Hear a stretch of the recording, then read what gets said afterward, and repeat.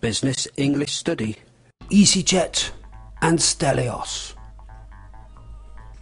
Stelios is a business folk hero.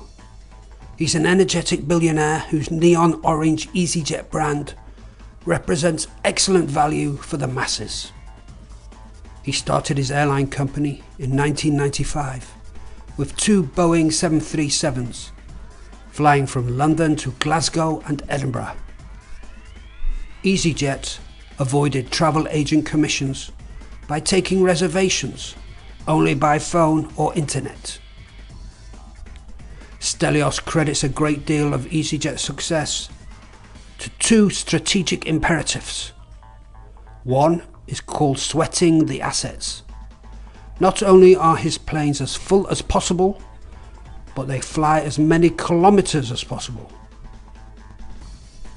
The second imperative is sophisticated yield management, a software-driven pricing system that can set an almost infinite number of fares for any flight. There are no pricing rules other than it's cheaper if you buy early.